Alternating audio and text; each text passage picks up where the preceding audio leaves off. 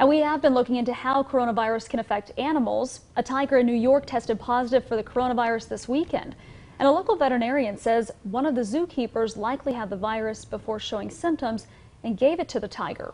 The doctor says the likelihood of the virus being transmitted back to people is slim, but not impossible. I suspect it'll stay right there in those lions and tigers, and we'll find out if it transmits to any of the other animals, but I suspect with distance it's not as apt to. Yeah, and one of the reasons why they even tested that tiger was because it was showing that it had some respiratory issues. She says there have been no cases in the U.S. of domestic animals like cats or dogs getting the coronavirus, but she does recommend distancing yourself from pets if you are sick, just to be on the safe side.